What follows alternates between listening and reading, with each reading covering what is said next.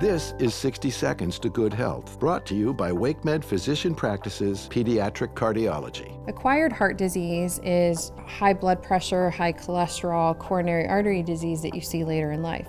We're starting to see those diseases pop up earlier and earlier in children. Pediatricians should be checking blood pressures in children at least once a year. And if there's any question of it being elevated, more often than that. The American Academy of Pediatrics recommends that all children between the age of 9 and 11 years of age undergo cholesterol screening at least once, and then again when they're 17 to 18 years of age.